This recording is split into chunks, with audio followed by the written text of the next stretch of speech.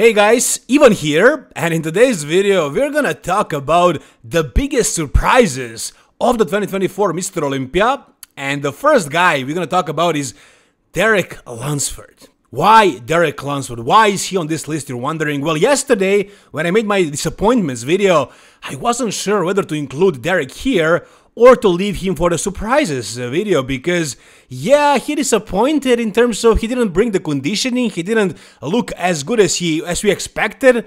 Like, if you guys watch my videos, if you follow me for like a year, you probably remember in the off season I was criticizing Derek very much for not really bulking in the off season, for not really pushing the weight, for not growing.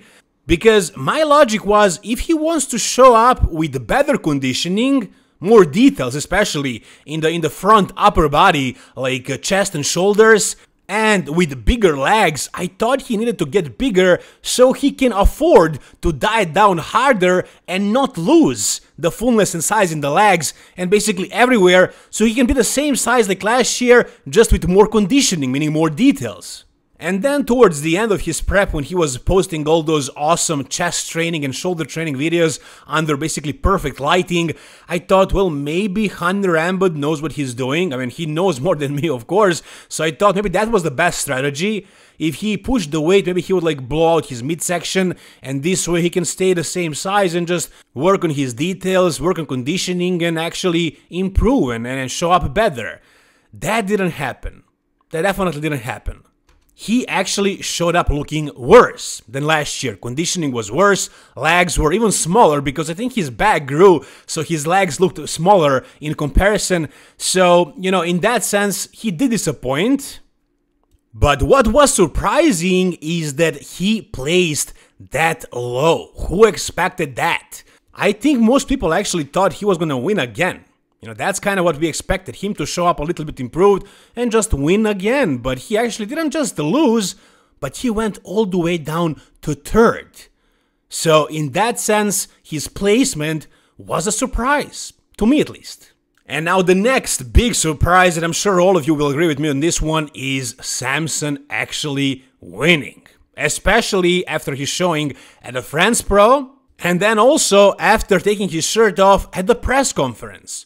At that point, he did not look like he improved conditioning at all. At least that's the way it looked on the live stream, but if you guys remember, I made another video after that, where we could see Samson from a different angle, and it was a video that Wesley Vissers took, and I said at that point that actually Samson doesn't look that bad. It seemed like he was holding a little bit of water, and I said if he didn't dehydrate at all at this point, and if his plan is to dehydrate only at the last moment, the night before and the day of the show, then maybe he can actually pull out pretty good conditioning, and that's exactly what happened. He switched things very, very much in that last day and showed up actually looking drier than ever. And of course, ended up winning the Mr. Olympia, which was a crazy moment. I mean, after the prejudging and after the finals, I thought it could happen. I thought he did look the best. I just, for some reason, thought they were still gonna give it to Derek because they gave him last year, and that was a very controversial decision. They could have given it to Hadi last year, so I thought this year, if he is close enough, they might give it to him again. But when they put Derek in third and it was between Hadi and Samson, at that moment I pretty much knew. I was like 80% sure at that moment that Samson has won the Mr. Olympia, but still, it was a huge surprise. It was something I was waiting for years. I really wanted to see him do it. I thought he had the best physique in the world. It was all about finally cracking that conditioning. And once he figured it out, with the help of his wife and that guy from Eric Health as well, and whatever he was doing with training and everything, he did it. He finally brought it. It was just good enough. It was probably not the best conditioning on the stage. They were definitely leaner guys, but for him, with his size, with his muscle, with his shape, it was simply good enough. Now, did Samson improve muscularity-wise? Well, I don't think he really needs to grow any more muscle, but the last couple of years, every time we saw him step on stage, he was bigger in one body part or the other. However, at this show, it's not like he was bigger, but he was more conditioned and he actually held the same size. And I think his waist was smaller, his abs were better, his midsection control was perfect. And even though he got leaner, I think he was also pretty lean at the Arnold Classic UK, but he was very flat there. Here, he actually brought the fullness, with conditioning, with dryness, and he actually looked amazing. Him and his wife and the guy from Merrick Health did a perfect job with his prep. He came better than ever. He was calm on the stage. He was confident. His posing was also perfect as well. He was a true professional. He gave it all of his into this prep. He proved something to us. And he is the best bodybuilder in the world right now.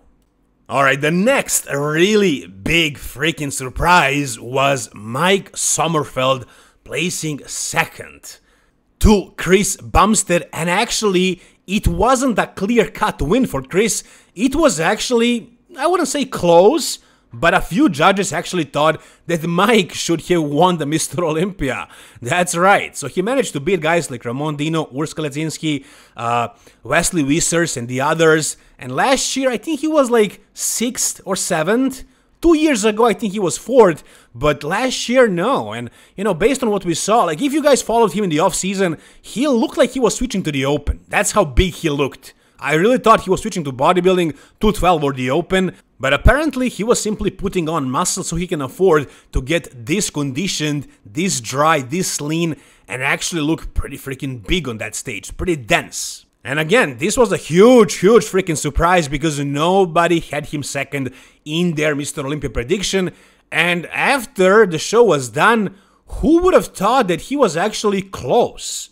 I mean, relatively close, but who would have thought that Chris didn't win with a perfect score like he does every single year since 2019?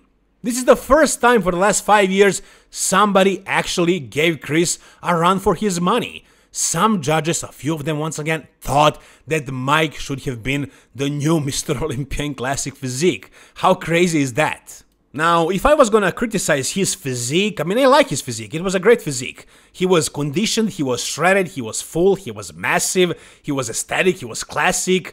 The only flaw that I can find is that his delts are not really that capped, they are not really that round, and the separation between the shoulder and the chest is not that prominent. And the other thing would also be the hamstrings. In comparison to his glutes, I would like to see more hamstrings. So that's something he can work on for the next year.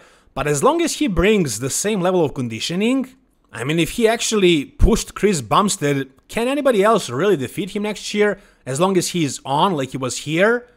Well, in my opinion, yeah. I think Ramon Dino, if he is truly on, he can beat him, and I think Wesley Wissers also has a chance. Maybe Mike is going to be off and disappoint next year and play 6th again. And that's classic physique. It's not like in the open where we kind of know who's going to be top 3, who's going to be top 6 based on the guy's size. But in classic physique, everybody is basically maxed out in terms of muscularity. They have their shape. It's all about how well they peak, how conditioned they are. You know, Wesley Wissers beat all of these guys except for Chris Bumstead at the Arnold Classic, and then he lost to everybody basically and placed 8th. So you never know who's going to be the next Mr. Olympia, but if everybody is on, then yeah, Mike probably has the best chance because Ramon was very much on next year, and every single judge gave it to Chris. And Ramon was off at the Arnold Classic, and it was a very close win for Wesley. So unless some of these guys improve dramatically, based on what we saw at this show, Mike definitely has the biggest chance to win the Mr. Olympia as long as he is off, but who's to guarantee that? We'll see though. Next year's Mr. Olympia Classic Physique is going to be super exciting now that Chris is retired, but Mike Sommerfeld is definitely the favorite, and that is a huge surprise. Alright, the next guy that was a very big surprise was Martin Fitzwater, who managed to crack the top 4. He took 4th spot at his first Mr. Olympia. Guys, when was the last time something like that happened? I know it happened a couple of times back, all the way back in the 90s, like Dorian Yates placed 2nd at his first Mr. Olympia in 1991. In 1992, Kevin Levroni also took 2nd at his first Mr. Olympia. 1993, Flex Wheeler took 2nd at his Mr. Olympia debut, if I remember correctly, but in the recent history, I know Nick Walker placed 5th, but as far as somebody placing 4th or higher, I don't know if we can include Derek because he was already a 212 Mr. Olympia, but as far as somebody not competing at a Mr. Olympia ever, showing up for the first time and placing 4th, I don't know when was the last time something like that happened. So it was a huge, massive surprise. look at Martin's legs, man. His legs were freaking insane. He came in blasting full, super shredded as well, dug out in the chest, in the shoulders. Shoulders were really capped out, hamstrings, glutes, everything was freaking peeled. He was full, he was massive for his height, of course. He was even in some conversations of placing as high as third, but as far as the scorecard goes, it didn't seem like that. The judges actually had Derek very firmly in that third. They wouldn't put him that low. Come on, guys, fourth. But I think Martin was also pretty close to Derek. He definitely did beat him in some shots. Like most muscular, for sure, he did beat Derek. I mean, he was in the top 4 call-out, so maybe some judges actually thought that he could, push and actually crack the top 3. Abs and thighs as well. For some reason this year Derek didn't even do the vacuum instead of the abs and thighs. He was actually trying to flex his abs, but nothing was happening. There was no details in the midsection. Legs also didn't look good at all in this pose. So Martin actually did beat Derek in a couple of shots. So Martin was a huge surprise. After Nick Walker fell out, I thought we all thought he actually is gonna be in the top 5, but to beat Andrew Jacked?